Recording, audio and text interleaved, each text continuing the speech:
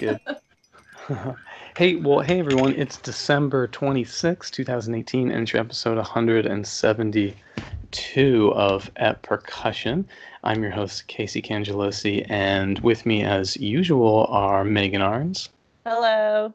And Karli Vigna's back on the show. She is going to be in our regular rotation of co-hosts. So, hey, Karli, how's it going? Hey, everybody. And Ben Charles is here. Hey, everybody. Ben, do you know what I'm drinking right now? I don't. I mean, you wouldn't, but it's the holidays. So I kind of am curious, are you guys eggnog people or not? Because no one's in the middle. No eggnog. No eggnog. It's all right. I don't seek it out, but I'll drink it if it's there. Neil's shaking his head hard. That's probably for the best, y'all, because eggnog is really bad for you, and I really like eggnog. Yeah, I drink it if it's there. I'm more of a mulled wine person. What's that have to do with Christmas, though? That's a Wayne Street. That's totally a Christmas drink. What do you mean? I'm sorry, I'd never even heard of that. Mulled wine? Oh, sorry, I've never even heard of eggnog. I really hadn't heard of that. What? No. Ben, have you heard of that? No, I was just thinking of a hot toddy. I don't know what that is, but I know it's a wintry drink. No, sorry, I really don't know what mulled wine is. It's wine. It's hot. It's warmed up. It's heated up, and there's a bunch of spices that you can. It's like mulled apple cider, but with wine. Oh, yeah. Okay. It's great. Oh, well, there you go. Well, something I was gonna say real quick. We aim to educate on this show, so this is going good as far as I can tell. This is education. Yeah. Well, but speaking of the holidays, and of course, as usual, it's going to be way past the holiday by the time this episode airs, because I think we're over a month ahead, which is more than I really ever mean to do. But I found this interesting website called Charity Navigator. It's just a search engine, and it's got a lot of pop-ups and ads and those things. That's how it runs itself. But if you type in music into the search, you will find so many charitable music organizations, and they'll tell you what their classification is. Sometimes it says charitable organization. Sometimes it says educational organization. I found one that is prevention of cruelty to animals classification. And there are so many, like under music is over 1,000 that it finds. Under jazz is I think it's at 686. So yeah, if you're feeling charitable and you ever want to do something charity-wise for music, but you're just not sure what to look for or what you might be interested in, I guarantee if you're willing to hunt for one, there's one that's really, really good. So there was one called Cats Jazz I really liked. That was prevention of cruelty to animals. For some reason, that to me really comes to the front of my mind. And another one that was cool is called Notes for Notes Organization, and that one, they specifically seek out to set up recording and performance spaces in girls and boys clubs. So am I saying that right? Boys and Girls Club, whatever that is, the inner city clubs, right? Yep. Mm-hmm. Boys and Girls Club. Yeah, Boys and Girls Club. Yeah, thank you. So anyway, there's so many there, and there's tons we could highlight. Cool. Maybe it should be a topic someday that we really focus on, like a couple of them or just one of them. But yeah, there's well over 1,000 there. So just in the holiday spirit. And yeah, so let's see. Let's go ahead and introduce our guest, y'all. He's someone I've known for many years now, and he's made a career performing with some of the best symphonies in the world for sure, and probably the foremost of them being the Boston Symphony Orchestra, but also the Boston Pops. And he's the founder of, there's the world famous percussion company GroverPro Percussion. So it's our buddy Neil Grover. How's it going, Neil? Hello, everybody. Happy holidays. It's going well. Yeah, it's going well. I'm crawling till the end of the year on all fours. Okay. You're almost there. Yeah, you're very close. Almost. Just a couple days. Yeah. So, Neil, you were kind enough to have me on your Facebook page for a little interview, and something that you just kind of said really casually was like, well, when I was having a coaching with Oliver Messiaen on exotic birds, he did this, this, this, and that. And one time I heard John Williams say this, this, this, and this. And I just wanted to ask you, who else have you played under, or worked alongside? Because you were dropping these famous names. Well, I like didn't mean it to was be a just name no big dropper, deal. but I guess when you're old, it's just, Abraham Lincoln was somebody I knew. And Right. actually, I was fortunate to be able to have a fellowship to Tanglewood for many years, and then spent 7 summers at Marlboro Music Festival as the only percussionist there. So I got to work with a lot of really great musicians. I think two that stand out. One summer I was at Tanglewood, and both Aaron Copland and Leonard Bernstein were there, and we worked with them. And just meeting Copland, getting to talk to him. Leonard Bernstein was an idol of mine growing up in New York in the 60s. The New York Phil with Bernstein and Saul Goodman on timpani was it as a kid. So I've never been that shy about going up to people and introducing myself and say, "Hi, I'm Neil Grover. I'm a percussionist. Can I talk to you for 5 minutes?" And everybody's been very, very nice along the way. Yeah, would you mind retelling that little Messiaen story that you told Well, me? the Messiaen thing, we were working on exotic birds at Tanglewood in the shed there, which is an amphitheater. And I don't think Messiaen was that happy with the way things were going. And he made us stop the rehearsal and sit there for about 20 minutes, just listening to the birds in the rafters. He just wanted us to listen, not play, not talk, just sit there and listen. And after 20 minutes just sitting there listening and thinking about it, when rehearsal progressed, it was much, much better, and he seemed much happier. And, sometimes it's not just, to me, it's just not about practicing. It's not about woodshedding, if that's important. But I always felt it was important as well to understand musically what's going on, get outside of the measures, get outside of my own head. So, as an example, when I was studying music, I was learning La Mer or La Valse, something impressionistic. I'd always go to the art museum and look at the impressionistic paintings and walk around and plug my Walkman in. At that time, it was a Walkman, and listen to the music while I was looking at what the painters were doing. Because all the painters and musicians were hanging out in Paris, sharing ideas. And it was a whole movement. So I always thought it's more important for me holistically to approach music holistically as a musician rather than just notes on a page.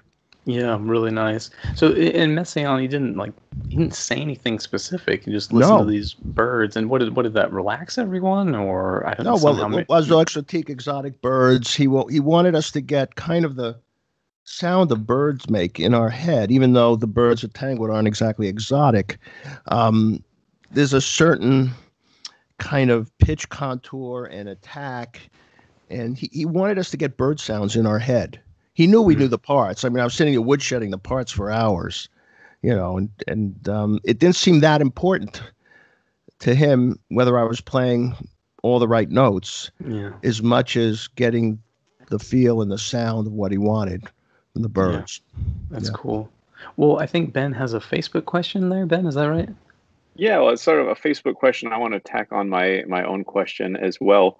But a while back, we had Ron Samuels, the founder of Marimba One, on the podcast. And I also remember a few years ago, I think it was Cooperman was inducted into the PAS Industry Hall of Fame or something like that.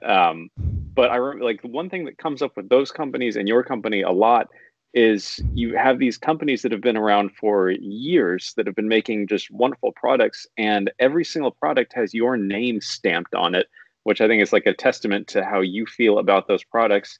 And I feel like the story of the founding of these companies isn't always, you don't write a book about your own company generally. So could you tell us about the sort of founding of GroverPro Percussion? And then Scott Burton sent in a Facebook question, and he said, how is it that the three members of the Boston Symphony percussion section each created their own percussion products companies? Did Grover, Gager, and Firth help each other out, or did each work independently? And for Frank Epstein with castanets. The founding, it was a complete accident. It was something I didn't want, and I questioned whether it just kind of happened. The story, I was playing in the Boston Symphony. I was playing Triangle in Scheherazade. It was one of the first gigs I played at Symphony Hall with the Boston Symphony. And Vic Firth, who was my teacher at the time, handed me this old Leedy Triangle. and it sounded unbelievable. It had sparkle, it shimmered. I never heard anything like it. It sang. And I was asking Vic about it, and nobody seemed to understand why it sounded so good. And it was driving me crazy, and I wanted to understand what was going on, because I don't believe in magic. I believe in physics and acoustics and metallurgy. So at the time, I had a former classmate from high school who was going to MIT when I was going to NEC. So between rehearsals, I threw the triangle in my bag, and I ran over to see him at MIT. And he was an amateur violinist, and I explained what was really bothering me in terms of I wanted to understand why that triangle sounded so good. So he brought me to the head of at the time, the head of the acoustics and vibrations lab was a man who was an amateur flute player and was studying with a friend of mine in the Boston Symphony. So he brought me in to talk to him, and he assigned a student who needed a project to work with me to understand why a triangle had a certain sound, what that sound. First of all, I didn't know what the sound was. At the time, nobody was talking about overtones in a triangle. People weren't taking triangles very seriously.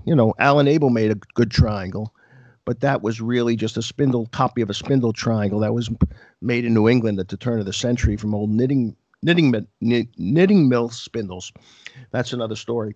But so to make a long story short, they worked with me to understand and help me really educate me in terms of metallurgy, what the metal was, the hardness, how it was shaped, and everything like that. So they gave me a blueprint. So I went to go find a blacksmith.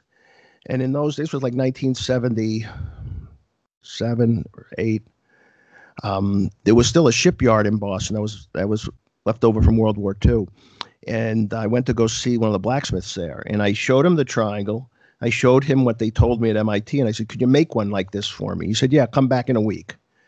So I went back in a week, and he had one. He handed it to me, and I hit it, and it was unbelievable. It was identical. It sounded magnificent. He charged me $20. I handed him the $20, and that was the end. I was done, or so I thought. So now I go back to a rehearsal, and instead of using the BSO triangle, I'm holding this other one. And Arthur Press, the assistant timbrist time, looks at me and says, what's that? I said, well, I had this made. It was a copy. He said, well, would you make one for me? I said, well, I'll call the guy. So to make a long story short, I made them for different people in Boston initially. Then I started getting calls from people. Doug Howard in Texas called me and said, hey, I heard you're making triangles. And I was telling people, no, I'm not. I'm not doing this. I get a call one day from this very unusual voice. Neil Grover? Yes. This is Harvey Vogel at Lone Star Percussion. And this, I never heard of Lone Star. It was a brand new company. He said, I heard you're in the triangle business. And I said, no, that's not right. I'm not. He says, well, you are now. You are now. And he ordered a couple of dozen. Yeah. So at that time, I'd never been to there was like just 1 or 2 PASICs. So I decided, well, let me see, maybe I could sell some triangles at this convention. I'd never been. So I made 2 dozen triangles and went to the show. And I was just praying that I sold all of them, so I had money really to come home. And I got a little table, and I printed up 1-page flyer based on what Fred Hinger's flyers were like. He kind of helped me. And I put it out there, and I sold all the triangles in an hour. What year again? Sorry, Neil. Like 1980. Cool. Yeah, 80. And I'm sitting there, but when I tell you I sold every triangle, and like an idiot, I didn't keep one back. So now I had nothing to show people for 3 more days. So I had to buy back one of the triangles I had sold to somebody. Wow. I had to beg him to sell it back to me, and I made him another one. That's awesome. And that kind of started it. And it was not anything that was planned. It was, I equated to taking a little dog for a walk, and now I'm being dragged through the street by a pack of wolves. Right. And it's just kind of dragged me for the next 35 years. It just kept growing in spite of me, Well, Neil, this comes up over and over and over with people's success stories on the podcast. And it's this thing we've called the slow boil, or, the step-by-step that, young people ask. I'm sure they ask you all the time. I want to start my own company. How do I do it? I want to be a publisher. How do I do it? I want to get my music out there. How do I do it? And it seems like over and over and over, the answer is this thing you just described. It's like, well, you don't even really know you're doing it until it's kind of just happening, Right. because you do start so little. And you have to kind of make it up as you go along. I mean, in those days, there was no internet. It wasn't, I mean, there was a library, but you couldn't walk into the library and look up how to make a triangle in the encyclopedia. I mean, it just didn't exist. So I the do first wanna step for ask me you- was understanding what this, I asked myself, what should a triangle sound like? Nobody was asking it, the question. What should a Well, triangle sound like? Yeah. Right. Well, and I do want to ask you actually, just in totally, as if I have no idea how it's done, because I actually don't. At some point, how do you make a triangle? But anyway, I think Ben has a follow-up first. Sure. Well, no. Since we're on the topic, go ahead and tell us, because Casey and I, before we got on, were like, how the hell do you make a triangle? I know it's metal, but that's Well, I mean, yeah. it's very simple yet very complex. It's Right. It's clearly, it's just, I mean, you could look at it one way and say it's just a bent piece of metal. But what's metal? What kind of metal? What's the crystalline structure like? Metal is made up of different atoms, and different alloys have different properties, different hardnesses. Metals come in all these different hardnesses. Believe it or not, in many ways, the exact shape is the least important thing. People think, it's got to be isosceles or it's got to be equilateral. That has so little effect on it. It's basically about the crystalline structure of the metal. And there's different ways to harden metal. If you think about a glass and a glass dropping and shattering, that sound, the glass is brittle, it's hard. The harder something is, the more brittle it is. And we've actually hardened triangles to the point where I hit it and it shattered. The metal shattered because it was too brittle. Cool. We always push the envelope, because when things are really brittle and hard, they resonate. If you think about lead's a very soft metal. There's no sound that comes from lead. Copper's relatively not that hard. There's ways to harden it. Steel is very hard and can be hardened.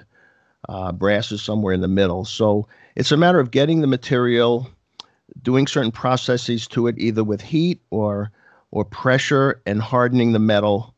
And in some ways, it's kind of like cymbals, a Zildjian. Everybody knows the Zildjian secret is not in the composition. They've analyzed what's in there, how much copper, tin. It's in the processing of the metal, how they work the metal to get that sound. That's secret. And it's the same way with triangles. I mean, there's things we don't show anybody. And everybody who works for me has to sign a non-disclosure. So they're bound contractually. And we're pretty protective about that. But you're going to show it today, right now, right? Oh, sure. Susan, I really... You That's said what you we didn't want advertise. this company, so it's not one thing. It's a whole bunch of things. Yeah. And a lot of it, the processes is the sequence of processes. Yeah. And think of it this way. We make music with notes. If I just handed you, here are all these notes. Well, the notes themselves are important, but the sequence of the notes in many ways is more important than the actual notes. Yeah. And it's the same way in working with resonant metals. And I'm guessing woods too. Yeah. So I have a couple other questions about the sort of business side of things. One is, and like I said, there was this Facebook question that talked about, Scott Burton was asking about the other BSO members. And I know I read a long time ago an article about Lee Howard Stevens starting Malletech. And he had originally been with Vic Firth, and Vic Firth made Lee Howard Stevens marimba sticks. They were called back in the old ads. And Lee said that Vic, when he came to him saying he wanted to start his own company, Vic was a total gentleman and was very happy to, give him business advice and help him out and get him on his own way. So, and you kind of hinted at there was maybe some sort of help between the different Boston area musicians, or at least some imitation. So could you speak to that a little bit? Well, everybody was very supportive. I mean, unlike Tom Gager and Vic, I was never a full member of the Boston Symphony. I was an extra player for many, many years, but I was playing maybe 100, 150 concerts a year with them steadily. But Tom made bass drum mallets because he had the bass drum chair in the Boston Symphony. Vic was always, and Tom were always very supportive of what I was doing. They were very interested. They were very helpful. Now, Vic was a fierce competitor. If we did something that was competing with what he did, he would want to win. He was one of the most competitive people I've ever met. He was also one of the nicest people I've ever met, and supportive. It's interesting to bring up Lee Stevens, because Mike Bolter, Lee, and I all started around the same time. And the three of us are about the same age. The three of us are very good friends. And over many decades, there's times where I picked up the phone and called Lee for advice. Lee calls me. Lee and Mike and I talk all the time. Hey, there's been times where I needed a rattan. I called Mike. Or Lee called me. He needed some advice on a lathe, and I helped him find a special lathe to do a job. Or, it's a small industry. We might as well help each other, pretty much. So it's been very supportive in that way.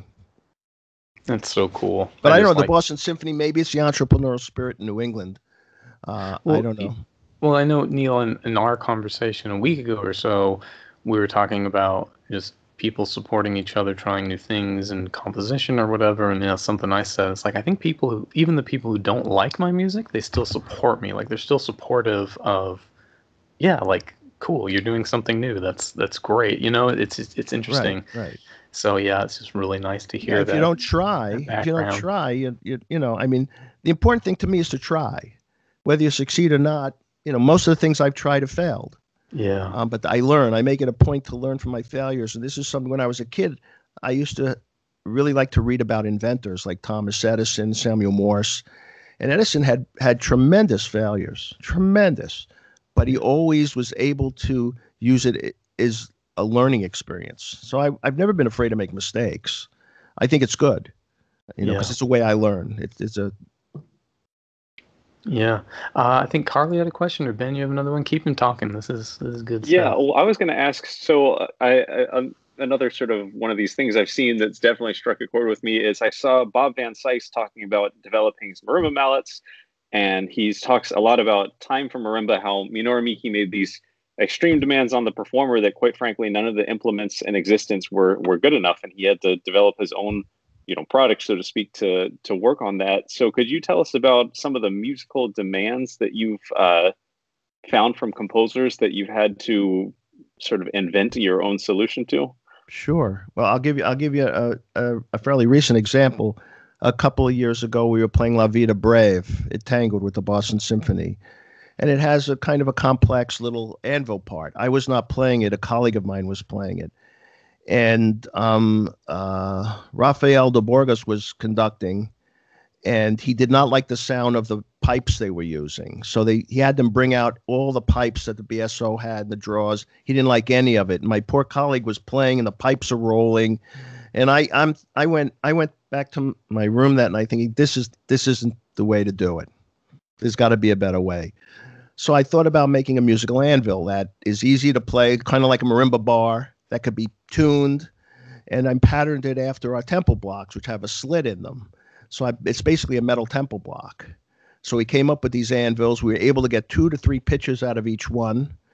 They're easy to play. They sound really resonant. I mean, there's another thing. What should an anvil sound like? Is it dead? Should it ring? I mean, so I had to do an exhaustive search for anvil sounds on the internet. And but there's an example where that was specific. That particular concert pushed me to say this is unacceptable. Playing pipes like this for anvil sounds just is ridiculous. Neil, that might be my favorite thing you make, is your anvil.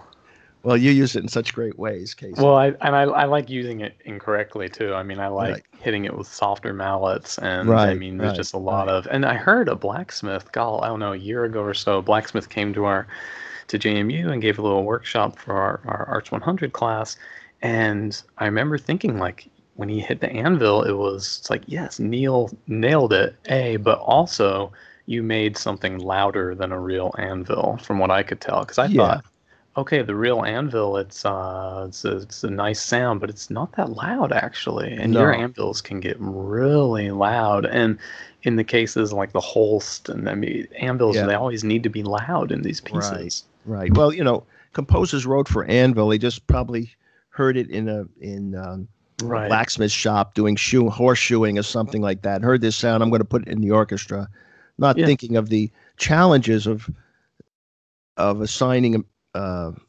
musical instrument terminology to something that's not a musical instrument, Yeah. which is kind of what we do. I mean, break drums, it's the same thing, you know.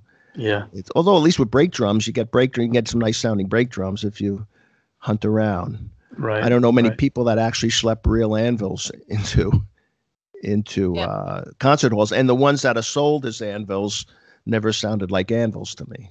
Calamity Coyote always seems to have an anvil. Calamity Coyote. Nobody, Roadrunner, Looney Tunes. Oh yeah. Yeah. Oh, sorry, Neil. These Not millennials, expecting they that. don't know. I thought that was some like punk rock band you were into, Casey. Yeah, these generation Casey, that's an Generation Acme Y. That's made by the Acme company. That's right. Yeah. actually they make all that stuff for Roadrunner. Fierce God, competitors with Grover, yeah. Yeah. Okay, Karli, I think you got something for us today, right? I have a question first for Neil. As I hear you talk about like just how complex and how much clearly you know about just the triangles, and I'm sure everything else that you're making, snare drums and woodblocks and everything. I'm wondering how you balance your running your business, being the president, CEO, business owner, and then also your life, like being super active as a performer. I don't sleep much. No, it's it's been challenging. I mean, there are days where I would be at rehearsal, and then I come back to my office and go back for a concert. Over the years, I've assembled a really good staff. It's like a family. People have been with me a long time, and I trust them. So basically, I've slowly worked my way out of the day-to-day operations with a general manager and a sales manager and a production manager. And I never really set out, Karli, to want to be a business owner and a CEO. I kind of avoided that when I was younger and wanted to be a musician. What dragged me into the music instrument business was creativity, wanting to be creative, making a sound or creating a sound or understanding what is this, what should this sound like, and how do we build something that will sound the way we want it to sound. So I've kind of made it a point to try and stay as much into the creative side as possible. Like I love going out in the shop and experimenting, although the guys hate it when I go back there because I ask a million questions and I have a tendency to micromanage, which is a very common thing amongst people who've started a business. But it's challenging, and now I'm at the kind of latter part of my career, and I've actually pulled back a little bit from the day-to-day operations, and I intend to pull back a little more and kind of be more on kind of the strategic planning side of things, but still stay in R&D. I like that. I like thinking of new things and building. If you saw my desk at the office, it's piled with all kinds of junk, all kinds of different triangles and castanets and stuff, most of which that didn't work. That's cool. That's how they say it's supposed to be. It's but I love it, Karli. I think what does it? I look forward to. It's not like going to a job I hate. It's kind of like going to a performance, and I enjoy it. And the connection that I see is that as musicians, as performers, we're always problem solving. Like no matter what, you're solving some aspect of it. And the same with teaching is solving really someone else's problem. And it sounds like what you did is it happened organically, that you're taking that from, problem solving aspect and let's create this, let's design this. And you're exactly right. You hit the nail on the head. And it's problem solving. It's being creative. Where I would really don't do well is when someone says to me, I want you to do this task and this is the way you're going to do it. I've never done well in those. I probably wouldn't have done well in the military because I like to find my own way to do. I like problem solving. I like to figure it out. So you're right. It's the same skill set we all used as young percussionists learning new skills or learning new music or figuring things out or problem solving. How do you get something to work right for your technique? It's just applied a little differently. Yeah, cool. Karli, you had something else for us today. I think we can give Neil a quick break and do your topic. I do, yeah. So I have some somewhat humorous anecdotes on teaching accessories in schools, especially middle schools and high schools, because I do a lot of work. Some schools that I'm at regularly, and some schools I'll go and do one clinic, and I see what's happening there. And one of my favorite things to talk about is triangle and tambourine with these students, because you see amazing things sometimes in these programs. So I'll start with what I think is the most neglected instrument of the percussion family, or at least one of them, is the triangle. And the biggest problem that I see, and you guys feel free to jump in if you can add anything to this, or if you've had similar problems, but the triangle clips, I have seen incredible substitutions for triangle clips. I think the worst one I've ever seen, the one that takes the cake, was a oversized binder clip with a rubber band clipped in, and then the triangle hooked through the rubber band. So it's like bounce, bounce, bounce, and probably some spinning around. Or sometimes you see like a homemade clip just with a really long piece of yarn, something like that, and the kid hits it and it's like, woo. And it's amazing, sometimes I think every program's on a budget, but sometimes a triangle clip is not that expensive. Sometimes it's just people don't know what's needed, and it's a real instrument. If I could interject, yeah, I mean, a triangle, the instrument itself is obviously, it's part of a system of the clip, the triangle, and the triangle beater. And I had a wind band conductor one time that said he just got back from doing like a high school honor band. He was like, I'm so glad to be back here conducting you at North Texas. He said, he was talking about, whenever they ask for a different mallet at UNT, everyone runs and grabs 5 different mallets. And he was saying he looked back and the triangle player was hitting the triangle with a bolt that he found on the sticks. And he said, do we have anything else that we can hit the triangle with? And the kid goes, yeah, I think I saw a nail around here somewhere. Karli, you've hit the nail on the head. And I go into a lot of high schools. Recently, I went back to my old high school after 41 years. And you see things like battery cables from a car. And they wonder why the triangle's not ringing. Well, they're choking it. And I mean, it's amazing that people fixate and focus on the wrong things. Mm-hmm. It's like with snare drums. The most important things on a snare drum are the heads and the snares. The throw off just turns it on and off. It's digital. It's the least important part, as long as it functions.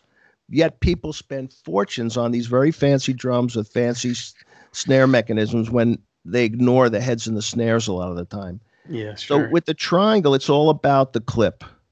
Even a bad triangle might sound acceptable if it's suspended properly. Yeah. And I actually have a box. Karli, if you see anything that's really terrible, send it to me and I'll send you a few clips to replace it with, because I keep a box of things not to use, and I take it to music education shows and I show it to band directors. I hold them up. I mean, some of it's unbelievable. Yeah. Yeah, there's crazy stuff out there. It's incredible. It's just, a triangle wants to ring, but you need to allow it to vibrate. And if you don't suspend it properly, I mean, thank goodness we don't have to suspend our own vibraphone bars, or all these vibraphones would be sounding awful. It comes already strung through the nodes, so it rings. But Neil, have your clips evolved much over the years, or it's mostly been very standard? And I don't know if that's good or bad. Some people, they have stayed the same. The wooden clips that we've been selling since 1980 started out when I was a teenager studying in New York with I studied with a percussionist from the NBC Symphony with Toscanini. Toscanini was dead, but he had played in the NBC Symphony. And they used to take these music clips for outside, these clips to hold music, and cut them off. And that's what it was. So I figured, I'll pattern it after that. It's a wooden clip. Sure. And people say, well, shouldn't it be metal? And my answer is no. Metal's heavy. The last thing I want to do, I'm holding that up. The triangle's heavy enough. And a lot of the times I'm holding it up for a good amount of time. Mm-hmm. And I don't want to add weight. So to me, wood is the perfect material for that, because it doesn't vibrate. It doesn't add any rattles or anything like that. And it's light. Now you could say, well, it's not as durable as metal. And that's true. But if I mean, unless you do something really drastic to your triangle clip, it should last you a very, very, very long time. Yeah. Yeah, right. Yeah. So it has not evolved very much. Yeah. Cool. Yeah. Other anecdotes, Karli? Yeah, sure. So the next thing, Ben stole my thunder a little bit because I've definitely seen screws As he used does. for computers. I've also seen, this was creative, a broken off wind chime bar. And Oh yeah, that's here. Yes. It looks about the right size and shape, so why not? Have you ever seen a spoon? Oh, that's new. Yeah. Never.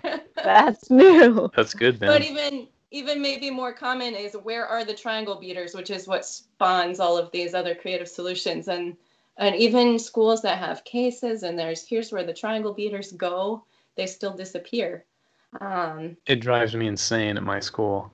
Yeah. My students know, it's like, I just bought new Grover triangle beaters and I can't find any. Oh yeah, we think we left them over in Forbes, and don't worry, they're coming back. They do always come back, but it's yeah.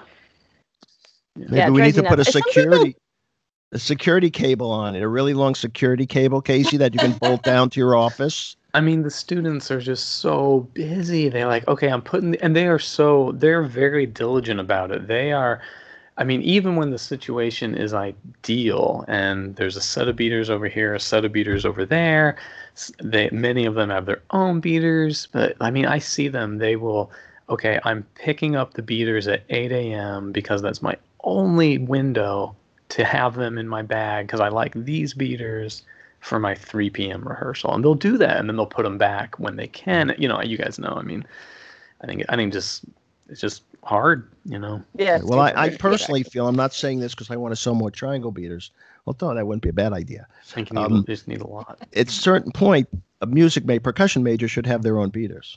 Yeah, for sure. Yeah, for sure. And if they lose it, they lose it. Then they got to buy more, you know. Yeah. Well, that's what we do at FIU. As soon as ours had disappeared, I said, well, you guys are buying your own. And then, you know, I think they lose them slower that way.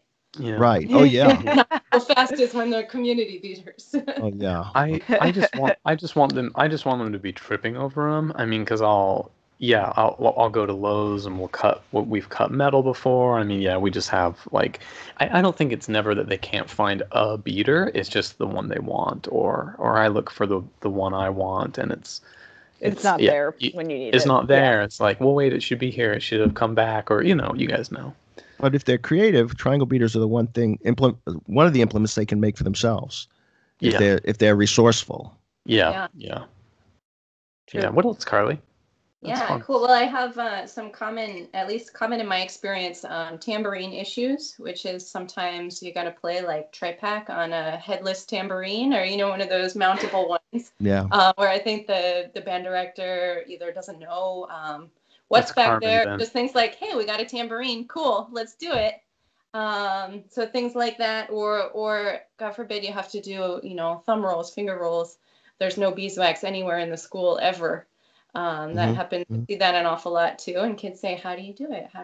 How does it work? And they're like, well, hold on, I'll bring something that will make it all different and you'll get it.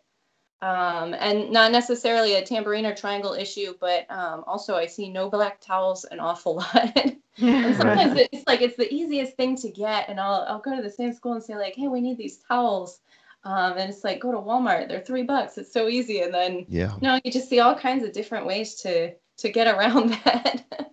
Yeah, no, when I was teaching at University of Massachusetts up in Lowell here, students, that was one of the first things they had to bring a towel. I don't care what color, what size, bring a towel. Yeah. And it's simple. Yeah, it's very simple. I always try to explain to them, and I'll either do it in a studio class or a freshman techniques class. I try to just spend about 10-15 minutes explaining what an oboist goes through to make their reeds, and just to try to say like, you just have to do a little preparation compared to what double reeds have to do. I mean, they spend so long with their gougers and their tools and their, they spend so long getting the right materials, and it's so key. So look, you have to understand some of that exists for percussion, and that may be as simple as like taking an extra minute or two to get the right thing, and another thing might be just like owning the right thing. But usually that really does it, because they see like, oh, it could be much, much worse, and that's part of this, and that's part of this for those instrumentalists, and that's part of this for these instrumentalists, and okay, this is my part. That usually does the trick. But. Casey, I think part of it is if we as percussionists ourselves don't take playing the triangle seriously or playing tambourine seriously, we can't expect our colleagues in the orchestra or in other play other instruments to take us seriously. Yeah. And I always approach the triangle as if, I walk into a rehearsal or a concert, there's 40 violins. I'm the only one playing triangle. So it's all on me. Yeah. Now I don't profess that learning to play a triangle is as difficult as learning to play a violin. It is not. Mm-hmm. But learning to be a percussionist at that level is. Yeah. It is. Yeah. And triangle is part of that. And I walk in there, I tell this story, and forgive me if you've heard it, but many years ago, I would use the intermission at rehearsals at Symphony Hall to practice, triangle with tambourine for 10 minutes. Rather than there's a 20-minute intermission, I don't need all 20 minutes. 10 minutes I could practice. So I'm in the back of the orchestra practicing soft triangle rolls. And most of my practicing is in the lower dynamics because I never have trouble playing triple forte. It's always triple piano. And so I'm practicing some really soft rolls, and the violins are walking past me, and an old European violinist stops, and he's looking at me, and he's staring at me, and he says, "Neil, what are you doing?" And I said, "Well, Si, I'm practicing." And he says, "You practice triangle? What a stupid instrument. I can't believe you practice that.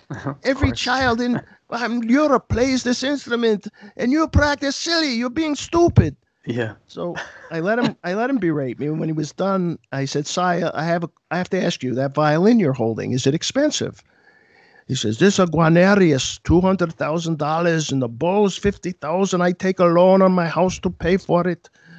And I said, "Well, this triangle is one of the best triangles in the world, and it costs $40. And we make the same amount of money every week. Now who's silly and who's smart?" And he didn't talk to me for a long time. And the point isn't that it's as hard to play, but I take it as seriously as he takes playing a Guarnerius violin. Yeah, sure. Of course. Yeah. Yeah. No, that's cool. Good. That's good. But it starts with us and our students. Yeah, of course. Yeah. Any others, Karli? Yeah, here's a related question for Neil. I was wondering if you have any advice for students establishing a practice regimen or routine for these instruments that we tend to neglect sometimes. Yeah, I have a couple of suggestions. Actually, first of all, it doesn't take an hour a day. I would use 5 minutes of practicing triangle, maybe the next day 5 minutes on a certain tambourine thing. If someone could do 5 minutes 3 or 4 times a week consistently, you're going to be a master on those instruments within a month. You're going to really get it down. I have a very special suggestion for tambourine shake rolls. One of my pet peeves is a shake roll. It's not really a shake roll. Everyone's shaking it too big. It's really very small motion. It's more of just a vibration. It should be very quick.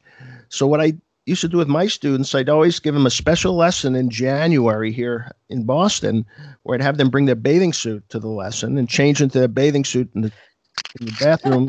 Neil, we can't do that. I'd hand them. Well, maybe you can't do that now. It wasn't in my room. I'd hand them the tambourine and take them outside and make them stand there for 15 minutes practicing the shake roll. And they were masterful when they came back. They were blue, but they had it perfectly. I gotta edit that out, Neil. Can't do it. No. That's good. That's amazing. That's funny. That's really. Oh my gosh, Karli! It doesn't take. I mean, I think people they don't do anything. I mean, 5 minutes a day is better than nothing. I used to have students who wouldn't do anything, and then they get a hard tambourine part and panic. Oh yeah. And I used to kid them. At that time, there was a thing on TV, the Psychic Friends Network, where you'd pay money to call some psychic, and they tell you, about your life. I said, you can't call the Psychic Friends Network to have them tell you how to play this. You should just, if you don't go in knowing how to do it, being able to do it, you shouldn't be there. Yeah. Yeah, exactly.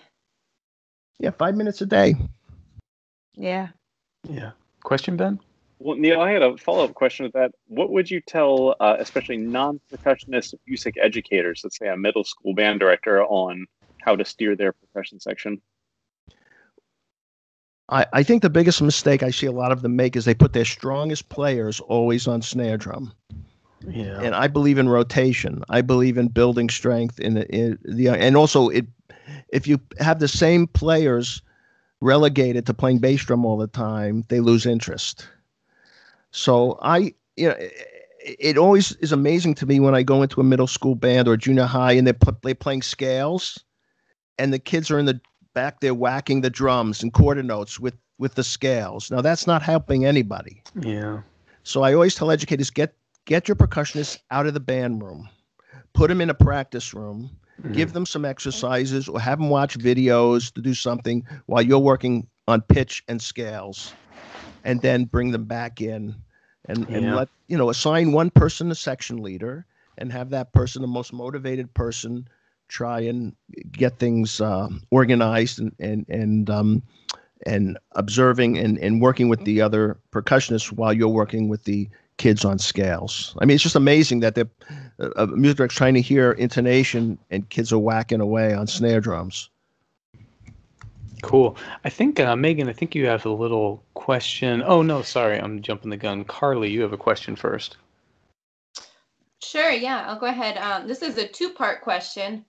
One is, Neil, what kind of starter equipment would you recommend for college students as they're starting to build their collections, and also maybe for school programs, just things that, like, standard equipment that everyone should own? Are you talking, Karli, at a college level? Well, both. That's the two parts. One is maybe for college music majors, and then the other for like a high school program. Okay, let me start with college music. College music major, if it's a percussion focused, should have one good tambourine. And I would suggest something that's bright, that's articulate, like a German silver jingle, or something that's kind of a do-all instrument. Should have one good triangle, no smaller than 6 inches, no bigger than 9 inches. A couple of triangle beaters and a good clip. To me, those are prerequisites. I would assume that the student, as they go through the program, might get a pair of castanets and some of these smaller personal items, but tambourine, triangle for sure. And I always wanted to have my own pair of cymbals. When I was in school, I bought a pair of 19-inch Zildjians that were fairly medium light that I could play a lot of things with. I could play softly, I could play loud. And it's not so much that I didn't have access to good cymbals at the school, but I wanted to spend a lot of time with my cymbals and get to know them and learn how they react and live with them, so I could play triple piano consistently just because I played those same pair of cymbals all the time, rather than just pick up a pair at school and now I'm struggling because I'm not familiar with it. In high school, I see a big, a wide range. A lot of schools with really good music programs, the kids will have a tambourine, usually not a triangle. I think the school should own at least one tambourine, one good medium tambourine. I'm suggesting more and more these days for schools synthetic heads, because they don't, they're durable and they don't have the issues with humidity, especially in places like Florida and other places, Karli, as I'm sure you're familiar with. Oh, yeah. Gets a lot of humidity. But the school should have, I think the school itself should own one or two good snare drums, a 5, 5.5, a 6.5, should own a tambourine or two, at least one triangle, a couple of pairs of cymbals, a set of castanets. And I would always defer to getting good quality instead of multiple units. In other words, instead of buying 3 sets of castanets, which I probably don't need, buy one really good set of castanets. Yeah. Of course, the kids need to take care of them. That's the big issue, is putting stuff away and caring for it and having respect for the instruments. It's a matter of keeping track for me of, okay, we've got these really great sets of instruments, but this set is the one that our groups take on the road, which is of a certain quality, and then this set is that that we borrow to Stanton Summer Music Festival, and then this set is for if there happens to be a high school band clinic we're hosting, or there's just like, it's hard to keep all that going. It happens all the way up to the top. Years ago, Casey, I was on a tour. The orchestra was playing in Korea, and we were playing the Planets, and I was playing assistant timpani. And for whatever reason, they didn't want to bring the second set of ringers that we had in Boston, and they said, we're going to rent drums over there. It's just one concert. We're playing the Planets. And I really tried to get them not to do that, but they did it. I gave them specific sizes and makes. I get to the gig, and the timpani are the wrong sizes. And I called over the manager. I said, I can't play it on these drums. And they called over the Korean representative. There was this big to-do, and there was a lot of kind of talking back and forth in Korean and English. Are trying to resolve it. And then the Korean stage manager basically said the equivalent as well, maybe that the guy playing it doesn't know how to play these instruments. Oh. And I came close to losing it. We resolved it. We were able to get a set there that evening that worked, but it's always challenging when you have multiple sets and some things travel, some don't. And you have to share. I'm not a good sharer. I've never been a good sharer. I like my own things. We have to share, Neil. We have to share. Well, I don't like sharing mallets. I don't like, especially the other night. I'm in playing these Christmas concerts this week, and I've been ill. I have a cold. So I told the guys, I said, just be forewarned. I have a cold. You don't want to touch my mallets. And I was supposed to play cymbals in one number. And I said, I don't think I should play cymbals. Let's swap out. I'll play the xylophone part. Why don't you just keep me away from the cymbals. Keep me away from anything that we have to share this week, because you're going to get sick. Right. Well, speaking of students, Megan, I think you got a little Facebook question from our buddy Josh Jones, right? Yeah, we've talked a little bit about students, Neil, and your experience teaching, but we want to try to ask as many Facebook questions as we can. Sure. So we have one from Josh Jones where he asks, first of all, he says, I'm so stoked for this episode. Cool. And then he asks, what motivates you and how do you motivate your students? Motivation has never been a problem for me. I am motivated all the time. What motivates me? Hearing great musicians play, hearing Itzhak Perlman, playing a piece of John Williams, just taking a walk in the woods in New Hampshire in the winter, skiing. I find motivation in everything. I don't have any problem. My students, I think I've always was able to instill a sense of passion in them. And a lot of my students didn't go on to be professional players. Some of them were educators. One of my best students became a radiologist, but he still loves music. And it's to me, it's more about just the passion for whatever you do. It doesn't matter what you do, just be passionate about it. I really, indifference to me is something that really turns me off. I'd rather have somebody have an opinion one way or another and support that opinion. And even if they don't agree with me, if they're passionate about it, I respect that. I might not agree, and I think, as you could tell, I'm fairly enthusiastic. I'm not kind of introverted at all. And I just think life is short. You're here, enjoy it, have fun making music. Don't be afraid to make a mistake. Love every second and look around you, because there's so much around us to find inspiration and to draw from, and not just other musicians. It could be a piece of art. It could be a play. It could be a drive down the road. It could be a lot of different things. And I always like doing. I have a lot of different interests. I do glass blowing. I have other interests outside of music, which actually feed my music, my passion for music. Mm-hmm. I hear music when I'm blowing glass. Mm-hmm.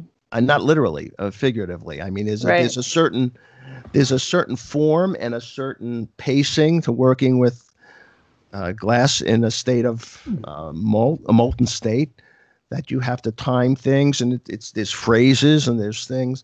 So I just find it all around me. I mean, I don't have any problems finding inspiration. It's hard for me to imagine people who can't look around and see it. Yeah. Well, I think that's good advice. I think especially around this time of year for students, especially who, have just gone through this long road of the fall semester and are on winter break and starting to gear back up for the next semester, that, the motivation might not be the semester itself, but maybe looking for other things outside of the music that might help them get some energy. Oh, some of the best things you could do is stop practicing. And go outside and experience, think about music in terms of a bigger world. Yeah. I mean, and if I could just add, because it came up in one of my panel discussions at PASIC, because I hear we say that a lot. I see that Facebook posts a lot, and I see people saying, don't practice more, practice smarter, and do things like get out of the practice room. But like, just to clarify, to the kid or student that's only practicing 10 minutes a day or not even every day, we're not talking about you. Yeah. We're talking about the people who are like really going at it hard and are practicing like many hours a day. And to the people who say, oh, you need to don't practice more, practice smarter. Because I've heard that argument from people who find trouble being motivated to practice. They'll say, well, I hear you're supposed to practice smarter, and I'm just not really sure what that is. And I say, like, well, how much are you practicing just time-wise? And they're like, not even hitting an hour a day. It's like, we're not talking about you. Right. Yeah, like, so I don't know. And I mean, of course, I agree with y'all, but I think we have to, we just have to clarify that more. No, you're right, Casey. And I don't mean to suggest kids could just practice a half an hour and then go for a walk in the woods all day or go skiing. Right, and we know you're saying that, of course. And I guess and I'm not just talking about what you're saying either. I mean, I just see it a lot. Like, I feel like people at our stage, we like to say this a lot, and we like to say stuff like, practice this way, not just more. And, like you see that a lot, but I think we forget like one crucial detail. Well, but Casey, to me, it was always like I'd have students practicing something, and when it came time to perform it, I used to say, I don't want to hear the sticking. Mm-hmm. I don't want to be aware of your technique. I want invisible technique. I want you to make music. You're playing notes, but you're not making music. I mean, I would just stop someone in the middle of a snare drum thing and, what are you saying? And they look at me like I'm nuts. Well, what do you mean? What am I saying? I said, what's this about? Yeah. So they haven't figured out how to break that wall and speak through it, and they haven't figured out. And to their credit, students in college is a lot of material to learn, much more so than when I was in school. We didn't have all this marimba literature. I mean, I played the Creston and the Kirka. That was it, and the Mutzer Etude. But we didn't have all this 5-octave stuff, and it worries me today because students have a lot of pressure, and students who want to go on to take orchestral auditions, it's just brutal. And to me, it's a big crapshoot, and they feel they can't leave the practice room, and I wonder whether the payoff is really there. I don't know. Yeah, right. Gal, we could go. Yeah, that's another whole thing I'd love to ask you about sometime. I know. On air. Yeah, we'll have to have Neil Grover part 2 for sure. But speaking of moving right along, we're doing these every other week releases now, and so I didn't want to put any topics on the back burner just because we're moving half as quick as we used to on this podcast, so we're going to go a little longer. But I thought I'd give Neil another quick little break here because I did prepare a little sound for you guys this week. So if you want to go ahead, I don't think this isn't one where I'm going to try to ask you to guess what this is, but here's your sound for the week. An exciting new accessory which fits any guitar amplifier, creates unbelievable sounds never before played on the guitar. Organ-like tones, mellow woodwinds and whispering reeds, booming brass and bell-clear horns, plus many, many more. And then there's one little bit here. Listen to this next one carefully. The same electric bass, but now a big bass saxophone effect.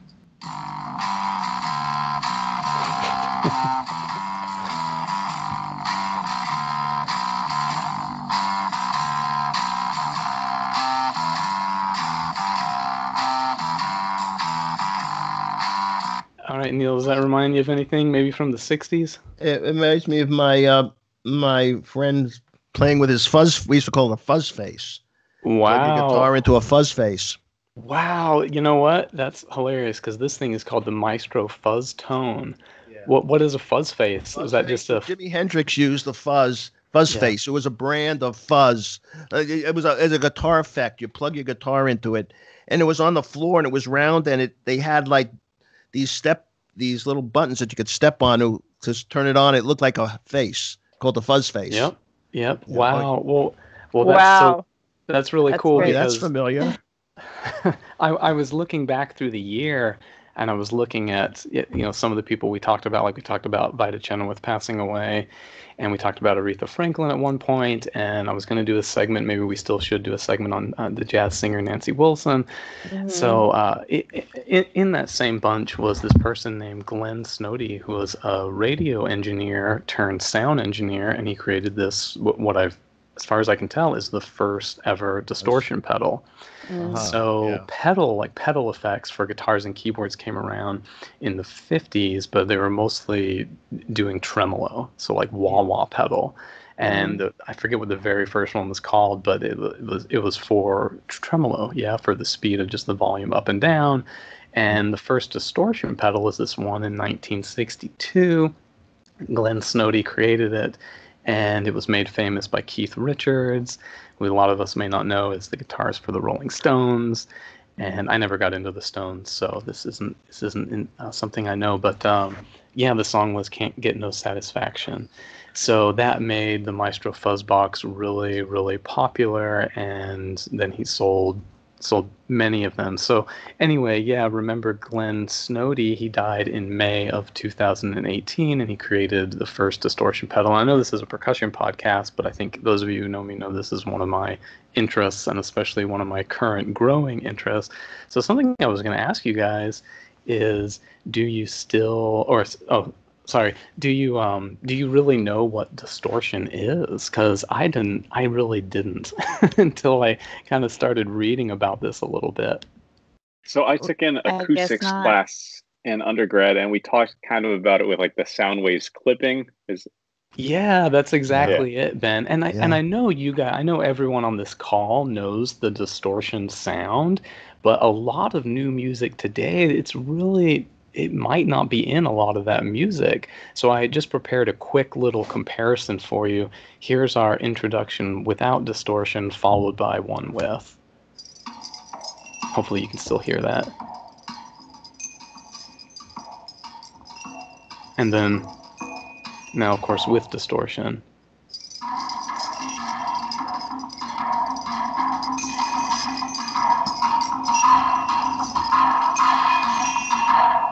So that may not be familiar to some of our younger listeners, but that's the effect it does. And Ben, you're exactly right. It does something called clip the sound. So if you take a look at this, and hopefully you guys can see a graphic on your screen right now. Mm-hmm. You probably still see Skype, but right here there is a regular wave, right? The thing in blue, and it's within the window of the amount of signal that it's meant to receive. So this thing called plus VC up top and minus VC down below, that stands for voltage, and that can that's basically like how much power whatever medium we're listening through can handle. So they'll sometimes call that the ceiling, and they'll call the space between the top of the peak of the wave and the ceiling the headroom. So if you turn your gain up on an amplifier, it'll start to hit that ceiling, and if you can exceed that ceiling by overdriving it, as they say, you'll create what's in the green wave there. It'll cut that off, and you'll lose a part of the sound and distort it. So that's really all distortion is what I'm showing there in green. So Casey, while you have that up, here's an interesting little thing to think about. Oh yeah, please. The blue sine wave. Yeah. If we were to look at a flute and an oscilloscope, it would look very, very close to that blue sine wave. If you were to look at a clarinet or an oboe, it would be more of like a sawtooth, more similar to the clipped wave there with sharper edges. Yeah. So, it's not really clipping, but the waveform shape, which is the timbre of the instrument, is critical in the orchestra to giving each instrument its characteristic sound. Yeah, absolutely. So that's really cool, and that's aside from what distortion is. But yeah, Neil's totally right. So it's fun in music appreciation class when you're talking about tone versus pitch, or timbre versus pitch. You show exactly what Neil said to like make that distinction, because everyone's kind of like, well, tone, timbre, pitch, it's all kind of like the same, right? It's like, no, it's not. We probably use them too much, too casually, but there is definitely a distinction. But yeah, usually when at least in this little graphic I found, they're showing like a perfectly clean sine wave. So yeah, nothing from overtones and no extra mess that may be there. But yeah, no, I mean, very few sounds we actually listen to are this perfect and clean and smooth. So. Mm-hmm. Yeah, but that's really it for this. So you can imagine whatever the digital effects we use now. They're basically doing this process. They're clipping, like Ben said, inside of the voltage region, but they're bringing it down in volume so that it's not stressing anything physical on the equipment. And of course, we can manipulate them so much. And you can imagine if we were to turn that green signal up so high that all of it was out of the contained area, you would just lose the sound entirely. And I know some of the music we all are listening to these days, like there's so much distortion sometimes that you can't even tell, like what was the rhythm there? It's just messy, messy, messy. And that's just a whole lot of distortion. So yeah. I think that's I think that's it. And of course, in the beginning, a lot of musicians were trying to get these sounds. Like the famous story is the guitarist of the Kinks slashing his amplifier, like slashing the speaker so that it would create distortion. And then eventually that was a desired effect. And now, of course, it's I mean, I wouldn't know rock and roll without it. Mm-hmm. Yeah, so that's it's interesting how like distortion has made its way into contemporary music. Also, distortion is often like a process in a max patch or something that's applied to live sound, and it's interesting how it's caught on in other genres also. Oh yeah, I mean it's such a useful thing, I think, and it's just so in our ears now. Casey, interesting is I mean, this makes me think. In the 60s, when Bob Moog invented the Moog synthesizer, and there was Walter Carlos, who became Wendy Carlos, that switched on Bach. It started this whole kind of craze, and I got caught up in that. And then I was actually working with one of Bob Moog's associates for a while in New York on a Moog synthesizer, and we had an oscillator with patch cords going into filters. It was all analog sound.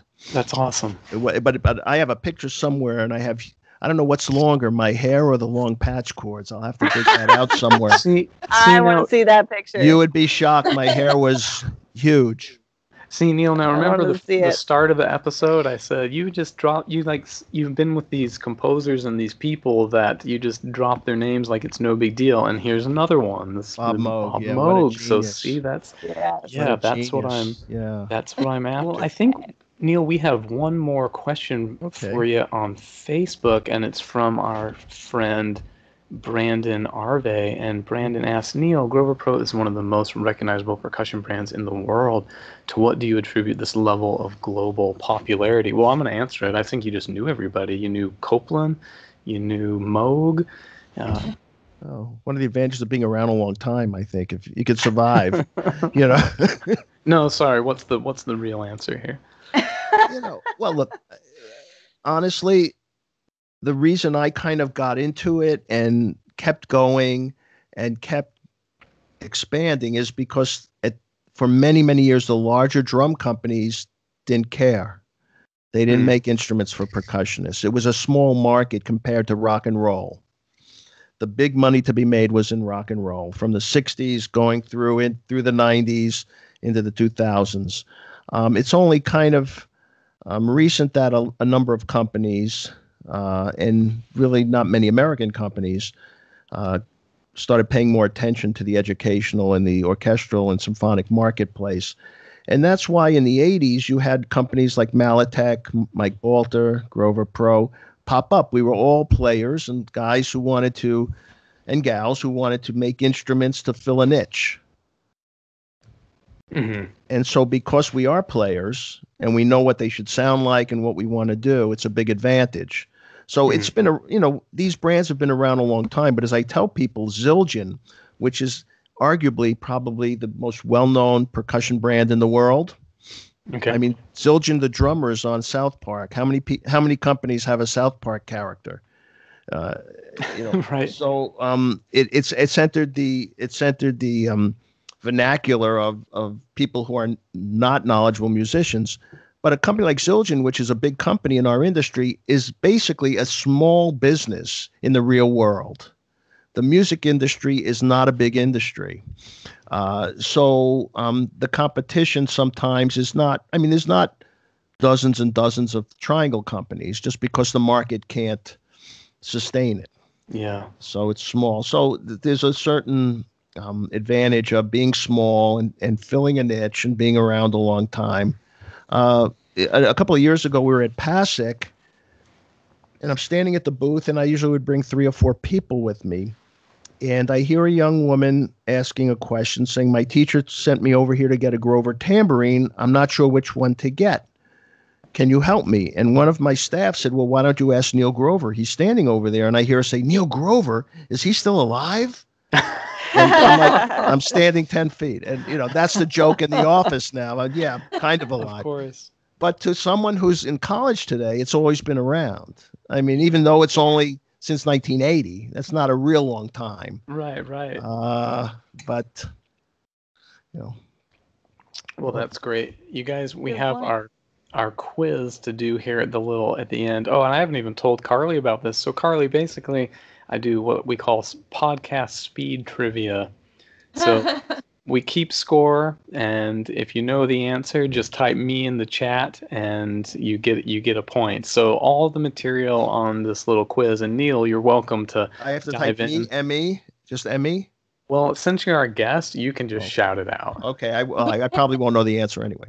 Well, you might. I have a feeling you might know some of these. So, yeah, all this information comes from past episodes, and it's a way we kind of recap, and it's also a way we kind of review. So it's fun for us because we cover a lot of stuff, and sometimes we cover it very quickly, and sometimes we cover it pretty in depth. But yeah, anyway, so I'm traveling, so I don't have my regular metronome.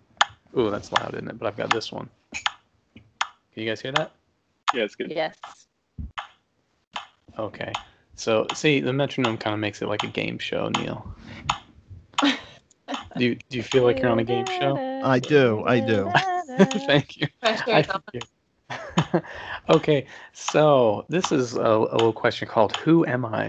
So, who am I? I premiered our first marimba concerto, studied with George Hamilton Green and Claire Omar Musser. This is kind of an easy one. Performed in the King George Marimba Ensemble and was the timpanist of the New York City-based Orchestra Classique.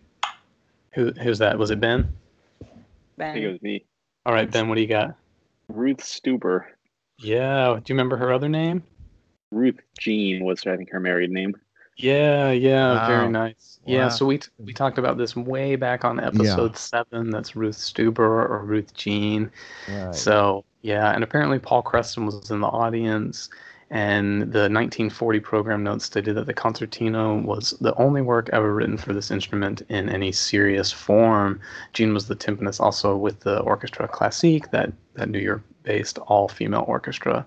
And Ben told us also on that episode that she was approached later by John Cage to perform in some art gallery where she played the xylophone part to Henry Cowell's Ostinato Pianissimo. So anyway, that's fun. Okay, second questions. So good job, Ben. Awesome. And okay, who am I? This artist is famous for her performances and recordings of the 1928 electronic instrument, the Ons Martineau. This is a tough one. Oh, yeah. Messiaen's wife. Is that right? Okay, so I know someone different, but did Messiaen's wife play the On Martineau? Oh yeah, that was her specialty. Wow. Oh yeah. Okay, we got to get her name. You don't know her name I'll offhand. think of it in a minute. Ben, can you go to Google? Yeah, I'm Googling it.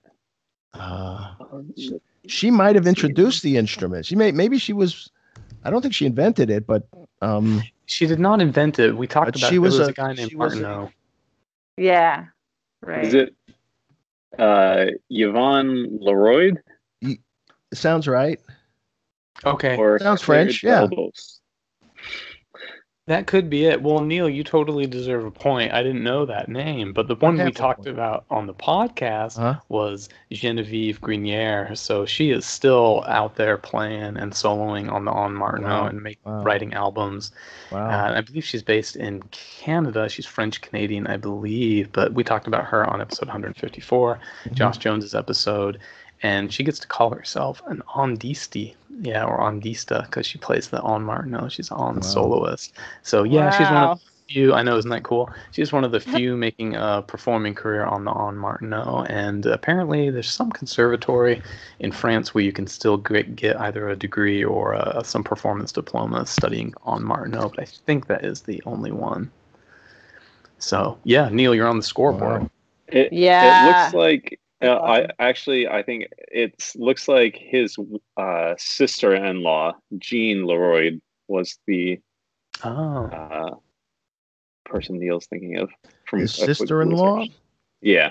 Okay. So how many? Okay, It was Ben. How many long points? time ago. All How right. many points should I take away from Neil? Take a half Take away. away 5 points for that one. Give him the points. I think half a point's fair. He deserves a point for sure. I think so. Yeah. Okay. Give him the point. Okay, last question. This one's much easier. I performed on Saturday Night Live, and I've been on the podcast, but I'm not Valerie Naranjo. Oh, right. shit. All right, Ben. Bill Murph. Yeah, that's right. Cool. I asked him about that as well. Yeah, no, that's good. That's good. Okay, cool. Hey, well, you guys, thanks so much for joining on episode 172, I think I Wow. said. So, yeah. And Neil, thanks so much. It's so Well, guys, fun to thanks chat. for having me. It's great to hang with some younger percussionists, and I really appreciate your questions and your interest. And thanks so much. And I wish you all a happy New Year.